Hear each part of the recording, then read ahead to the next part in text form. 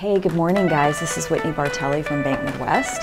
I'm really excited because we're having Hope House come over to our offices this morning, and they think they're coming here for a meeting about an event, but we're actually going to be surprising them, and I can't wait to see the look on their faces.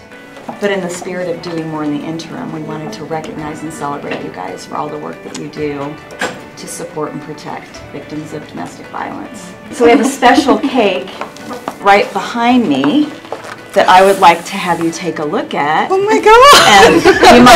And you might tell everybody what the cake says. Ooh. Yeah.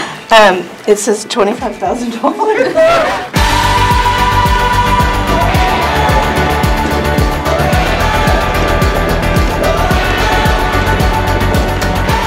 The mission of Hope House is to break the cycle of domestic violence and to provide services for victims of domestic violence through emergency shelter and then comprehensive outreach services.